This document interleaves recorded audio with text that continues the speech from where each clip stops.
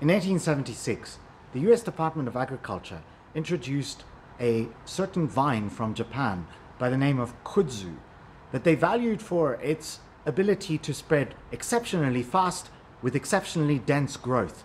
And so it was introduced to combat erosion of soil, especially on hillsides where it was planted. But it did so well that it quickly threatened to take over the whole of the southern United States. And it was, as one author puts it, it was the vine that ate the South, because it would simply smother all other vegetation and take over even cars and houses if left to itself unchecked.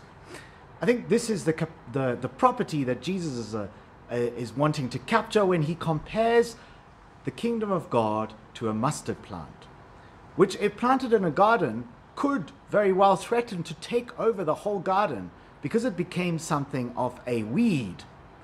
But the kingdom of God is not just a weed, it's also useful, just like kudzu was. Kudzu also served as animal feed. It was used in compost and was also used in the production of soap and lotions. So even though it might be something that was perceived as undesirable, it was extremely useful. This is the kingdom of God. It is resilient as a weed.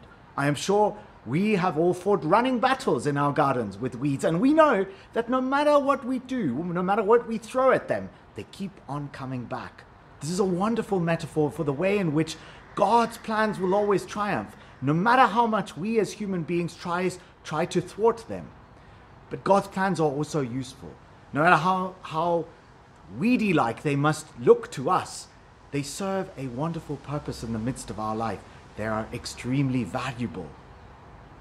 And so it is this hidden power of God that Jesus is trying to allude to in both the parables that we hear in today's gospel.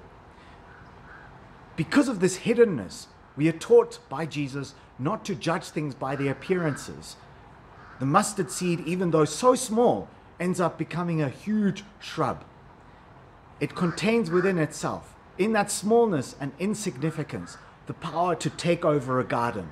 The kingdom of God, though it appears small and insignificant, contains within itself the power to take over the whole world. It is this hidden power that Jesus is trying to underline in the first parable that we hear in today's gospel, about the farmer who plants a seed and then goes to sleep, and day and night he knows not how the seed grows. It is this hidden power that Jesus is trying to underline. And I think we can capture this by referring to another type of a seed, the Chinese bamboo, that when it is planted, for the first 5 years, does not sprout a shoot. And we might wonder, what is it doing underground for 5 years before it even sprouts a shoot? Well, it's not lying dormant. It turns out that it is creating an immense and expanded root structure that enables it, once it has sprouted a shoot, to grow to the incredible height of 30 meters within an incredibly short time, about 6 weeks. It is this root structure that allows it to grow so rapidly. And so Jesus is, I think, trying to refer us to the fact that the kingdom of God is all about its root structure. That we should not be deceived by appearances, that when we are in danger of losing hope because things appear to be down and out, we should not lose hope. We should carry on hoping in the power of God and remaining rooted in Christ and rooted in the Holy Spirit.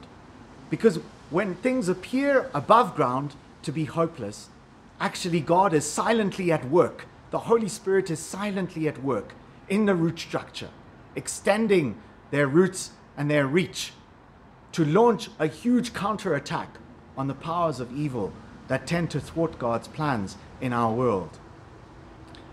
And so, dear friends in Christ, we are encouraged in our own lives to take heart, to be like the farmer who can simply go to sleep at night, confident that God is at work. We do not have to stress ourselves out by messianic complexes that convince us that we have to save ourselves and save our world. We are already saved. Our world is already saved. God is silently, hiddenly, quietly at work within our world, establishing a root structure, preparing God's counterattack for the kingdom of God to arrive in our lives silently, surprisingly, immediately, and to remain there, resilient as a weed, but useful as a mustard plant or as a kudzu vine. God bless and have a good Sunday.